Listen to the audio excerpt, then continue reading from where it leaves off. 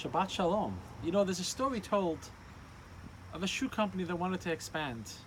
And they heard of an island that 50,000 people live there, and they sent some salespeople down to check it out. After the salespeople being there for a few minutes, they immediately called back and said, no opportunity for us. Yes, 50,000 people, but nobody wears shoes here. A few months later, Nike sent down 2 salespeople to that same island.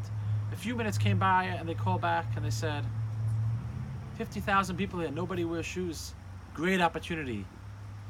Send down 50,000 pairs. You see, 16 years ago today exactly, Goldie I and Baby Levy moved to Champaign-Urbana to the University of Illinois campus. And I remember we came here because people asked us to come.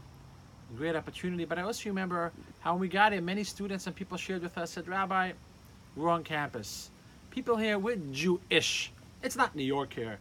Whoever's interested does it, but most people, it's not cool to be Jewish. When I heard that, and when Goldie heard that, we knew exactly why we are here. Today, 16 years later, with thousands of students and many locals involved in Chabad, we know that life's about opportunity. It's not about what there isn't, it's about what you can make out of.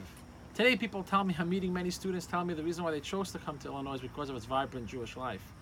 And that warms my heart when I think about what we are told when we got here.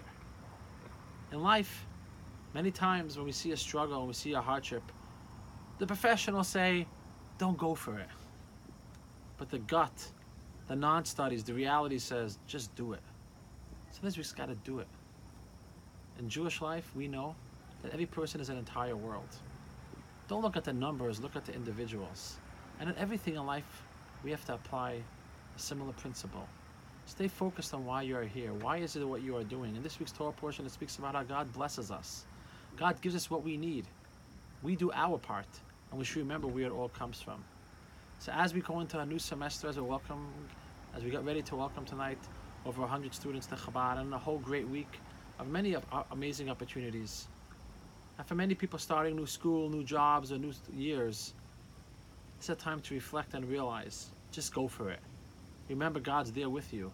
You focus on what you have to do, and it will be great. Goldie and I, as we enter our 17th year here in Champaign, for what we look forward to a lifetime of great work, we are excited, we're empowered, and we're energized. And we look forward to see each and every one of you for goodness, for health, and for happiness. Shabbat Shalom.